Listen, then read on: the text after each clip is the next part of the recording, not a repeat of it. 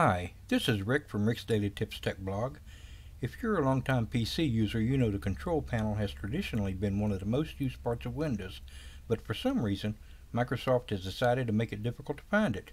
In fact, in recent versions of Windows, the only way to open the control panel is to search for it using the Windows Search tool. But I have some good news.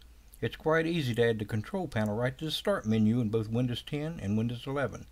That way you can quickly open it whenever you need to without having to do a cumbersome search. First, click the Start button, then type the word Control.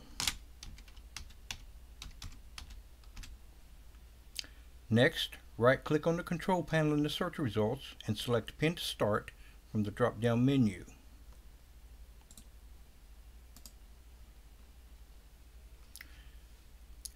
Now when you open the Start menu, you'll see an icon for the control panel.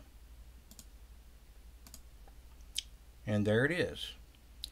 From now on, you'll be able to launch the control panel simply by clicking its icon on the Start menu.